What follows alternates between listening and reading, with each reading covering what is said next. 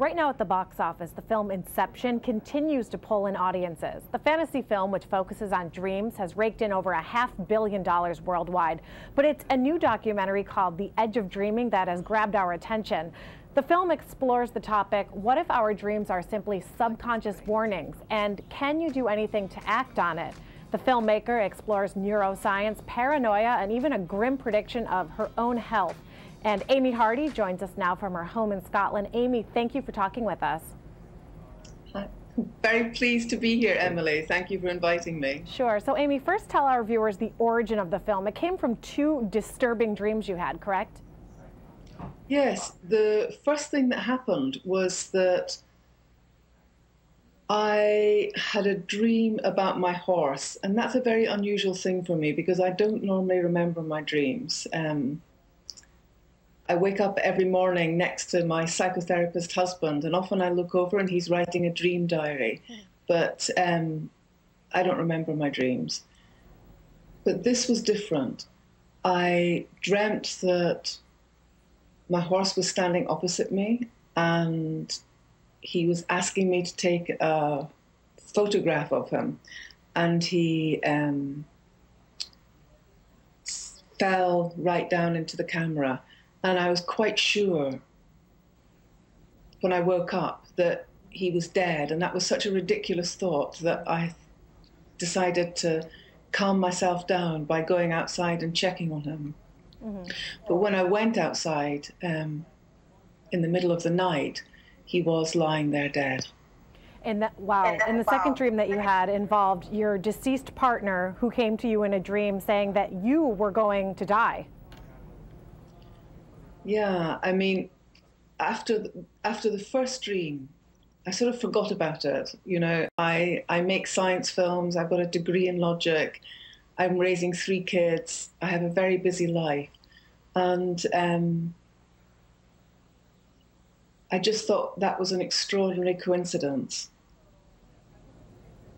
It was quite a few months later when I had a second dream that the father of my oldest child appeared to me in the dream, and he had died himself of cancer 2 years previously. And he said, I don't want to tell you this, but I think it's better that you know you're going to die when you're 48. Mm-hmm. And based on the dream that you had had about the horse, now you're thinking that you have some type of telepathy for these dreams, but you talked about it with your psychoanalyst husband and son, but you kept the news away from your girls. How did you decide who to tell and who not to tell? Because you didn't know for sure if this was actually going to happen. I told my son immediately, partly because the dream had come from his father. And although he was kind of cheerful, when I turned the camera off, he said, "Don't die, Mum. I've had one parent die already.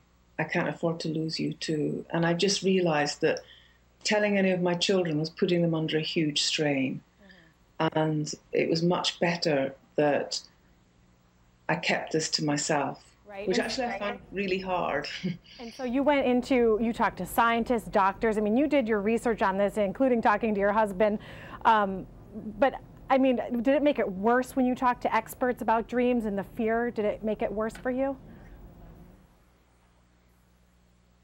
I think what was alarming was finding out how many times dreams get proved right and how often dreams have shown people that they really do have something wrong with them. Very often a symptom of a real illness will come to them in a dream.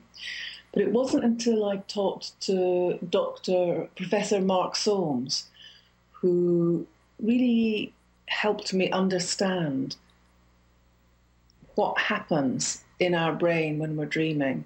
He was able to go through the electrochemical activity in particular areas of your brain when you're dreaming.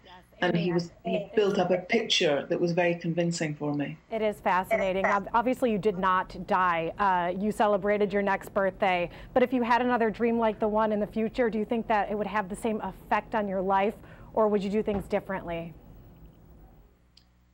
I think it was very important that I took steps to prevent that dream from coming true. I became very ill, which is what the dream predicted. And it was only once I became ill that I really took the dream seriously.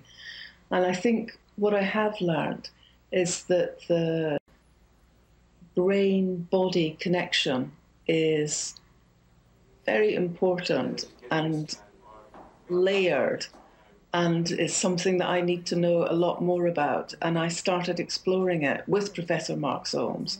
And I think there are a lot of instances of people who have had a death sentence and have then died. Their body has done what their brain has told it to.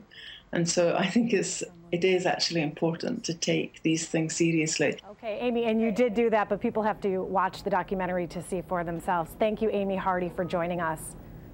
Okay, thank you. Thank you. And again, the film is The Edge of Dreaming. It airs next Tuesday on PBS. Check your local listings for times. And if you miss it, it will be available on the POV's website into November 24th.